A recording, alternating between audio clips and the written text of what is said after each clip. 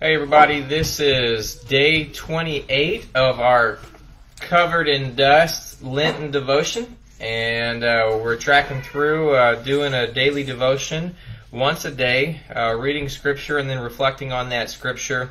You may have picked up on this if you're also tuning into our worship services that we have a worship service, and then the texts that we have for several days are actually the same text from those worship services.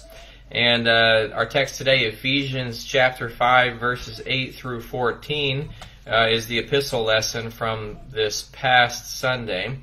And so we get to take two almost with that epistle lesson and maybe actually slow down enough to soak it in a little bit. So we're going to start with the Bible. I'm going to use a printed Bible today, but if you want to follow along, you can use the QR code. And it'll take you to the YouVersion Bible app straight to the Ephesians 5 text. And so we'll get right to it. Ephesians 5 verses 8 through 14. It says,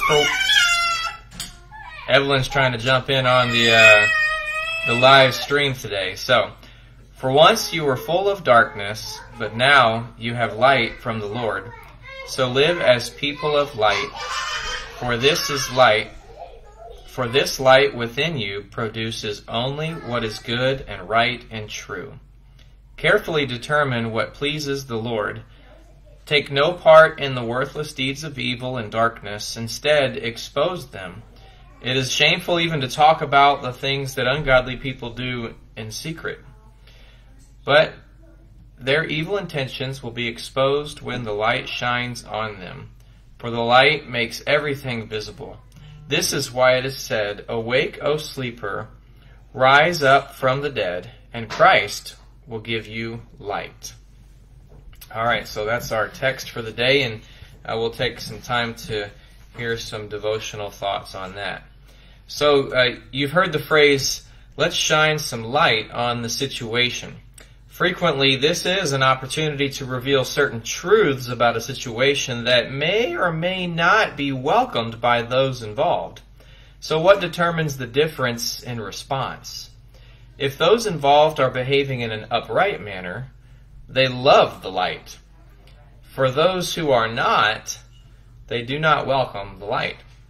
When Jesus healed the blind man from our text yesterday, the Pharisees were not thrilled with the impact Jesus was having.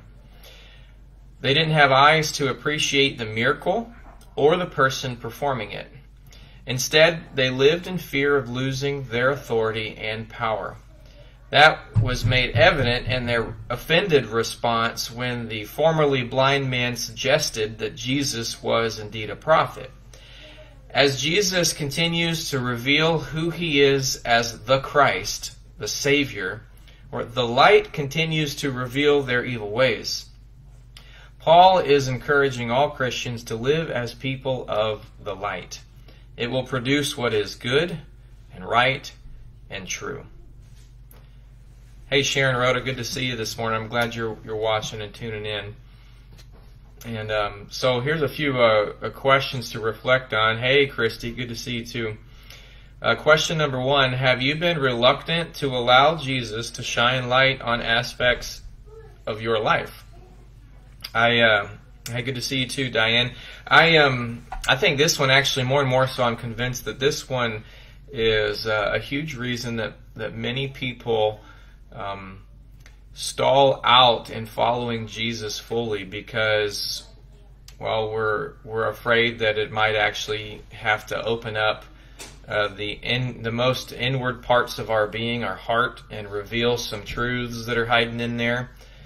But it's powerful that in the revealing of those truths, Jesus also is able to heal and to give us new life. And so even though it's tough sometimes to acknowledge aspects that we like to try to keep hidden away, Jesus has a healing kind of light that I think could be powerful if we would trust him with it. So question number 2, how have others reacted to the light of Christ shining from you? And this could probably go both ways, just as it does in our passage from yesterday. Sometimes shining light on others is sharing the love and forgiveness and grace of Christ. Sometimes shining light is accountability and encouragement to do the right thing. And so I'd encourage you to think through that. When have you experienced shining Christ's light, and what was the reaction? So then question number 3 is, what might it look like to live more like people of the light every day? With your family, with your coworkers and friends, and your social media behaviors. These days, I think we're all being held accountable to focus on how we actually behave in social media, since it's the primary form many of us are communicating. So yeah, reflect more deeply on these 3 questions. Allow God to speak to you in them, and then ask the question, what is God saying to me? And then what am I going to do about it now? Let's close with a prayer.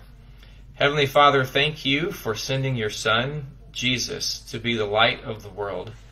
Help me to follow Jesus, living as a person of the light. In Jesus' name I pray it. Amen. Amen.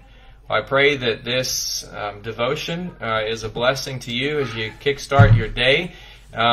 Feel free to share it, tag it, let people know about it, so that this could be a way that they start their day. If they don't have the devotion itself, the link to the PDF is there, so they can download it for free and join in on day 29 tomorrow when we tune back in.